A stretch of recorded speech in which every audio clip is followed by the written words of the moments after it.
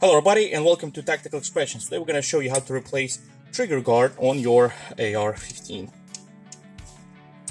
On our website you're going to find a huge amount of different trigger guards, different colors, different engravings, and we even do a custom made. You can really take customization of your AR-15 to the next level.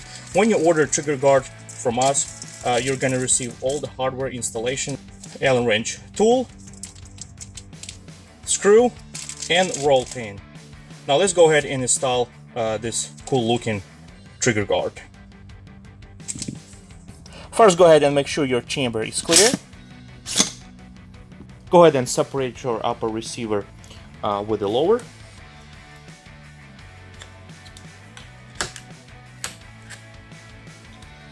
On your standard military spec AR-15, your trigger guard is secure in two places. One is going to be your roll pin, which you have to knock it out, and with a quick release last pin. It's actually really easy to remove by just pressing on the spring-loaded pin. But before doing that, we actually have to remove this roll pin first. You have some risk of breakage while removing trigger guard, and by just simply breaking this little ears, so you need to make sure you support them really good. You can either use the little wound block with a hole and secure your lower lip, or to use bench block, which we're going to be using it today. Use a roll pin punch to remove this pin, and I'm currently using a 332. If you don't have a measurements on your punches, just find something that will perfectly fit on the roll pin. It's not going to be too small or too big, and just simply knock your pin out. Go slowly and periodically check if there is any changes on your pin, if it's continue going out.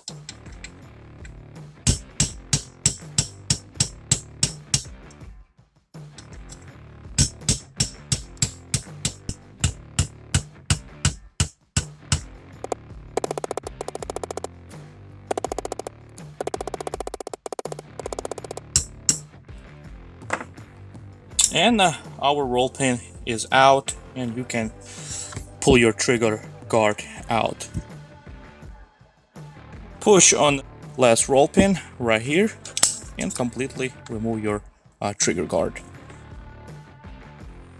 Now, to install your new trigger guard by Tactical Expressions, I recommend you to install the front first. It will lock the trigger in place a little bit better, and I'm going to be using this red one just for a better transition, so you can see it better on the video. So just grab your screw that comes in a package.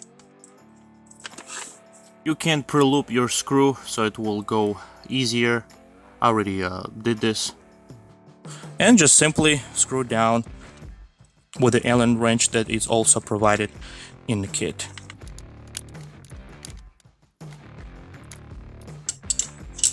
Now you're ready to install the roll pin, so just be extremely carefully while you're doing it.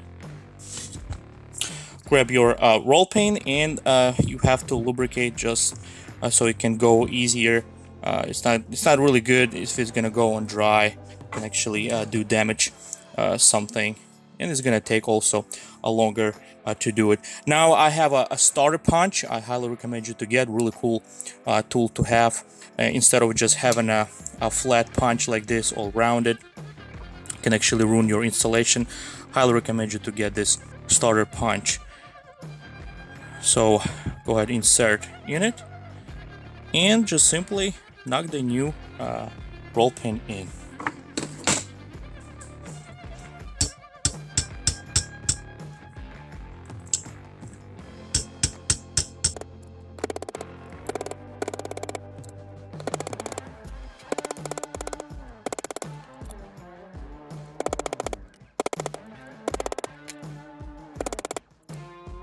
And now we're gonna finish the installation of the roll pin with just the regular flat head punch.